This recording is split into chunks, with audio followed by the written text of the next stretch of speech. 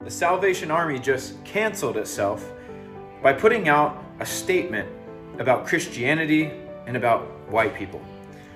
The Salvation Army asserted that Christianity is inherently racist and that employees and volunteers of the organization need to apologize to people of color for their racism. Now, first of all, it's a pretty wild accusation to say that anyone who has a certain color of skin is automatically a racist. If you were to flip that around, that wouldn't work out so well.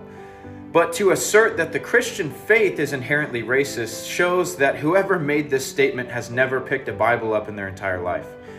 The teachings of the Bible talk about treating everyone as you would treat yourself. It's where the concept of the golden rule came from. Jesus said, love does no harm to a neighbor, and that if you love God but hate your brother, you don't actually know God.